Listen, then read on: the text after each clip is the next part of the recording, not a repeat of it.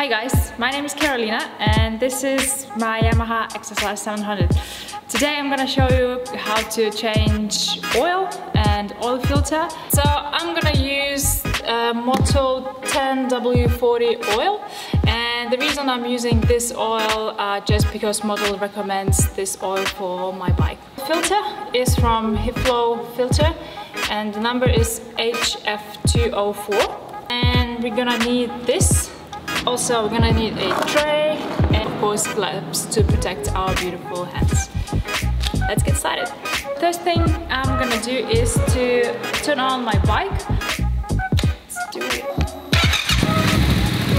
Leave it for 5 to 10 minutes. Also gonna need a wrench and a head number 17 to unscrew that little screw over there.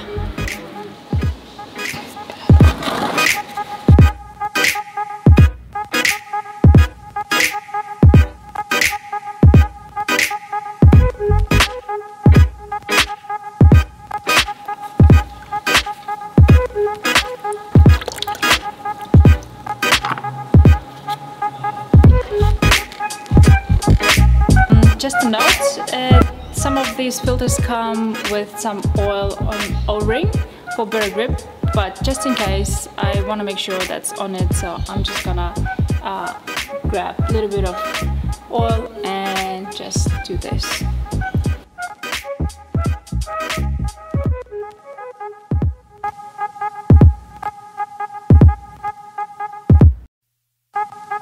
We changed the washer, little ring that goes on this screw, and let's screw back in.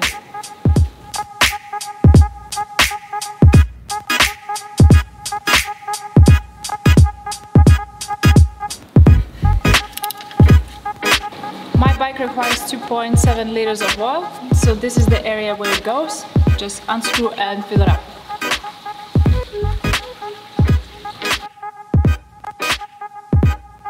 I don't have a special stand to straighten my bike, so I'm just gonna jump it on it and wiggle.